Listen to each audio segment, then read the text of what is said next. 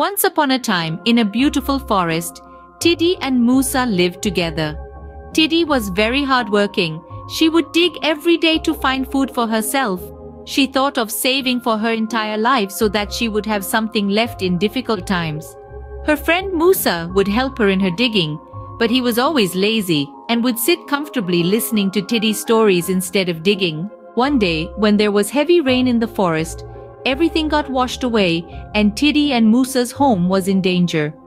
Tiddy quickly dug a deep hole and asked her friend to come inside. Musa thought he was wasting his time at his friend's house, so he stayed at home despite the rain. But soon, the upcoming rain flooded Musa's house. Musa now started digging, but his delay cost him, and he failed to save his home. When the rain stopped and Tiddy couldn't find any help to save her home, Musa went to his friend and apologized.